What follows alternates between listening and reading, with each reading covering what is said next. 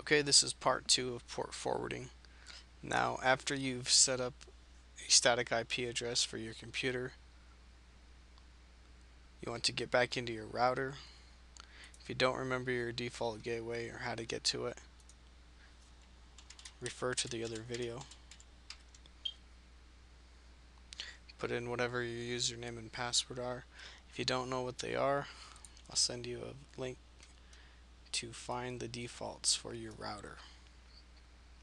Okay, in mine, we've already done static IP. Okay, I don't need this one.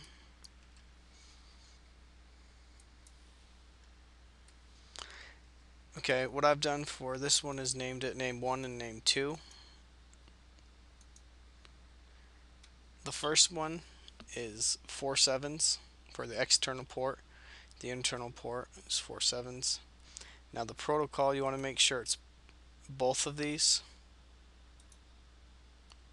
Okay, and to IP address, it's whatever the static IP address that you chose for this computer. Okay, that's the computer that you want to port forward to. You also want to do this name 2 one, 31337. Make sure it's on both, and it's gonna go to both. Both of them are gonna go to the same computer, which you've already used DHCP reservation for. Okay, you want to make sure it's clicked enabled.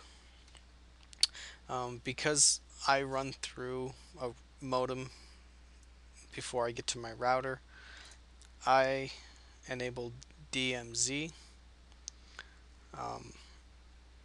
and my destination, I made sure it was the same computer, the 10.0.0.15.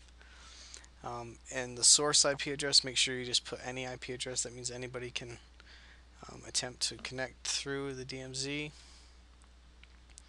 Okay, so once you've single port forwarded, and if you need to do DMZ, you only need to do it if you have a modem and a router. Then just click Save Settings and close it out, and then you're ready to test. Just remember that everyone's router is different. This is just the general idea.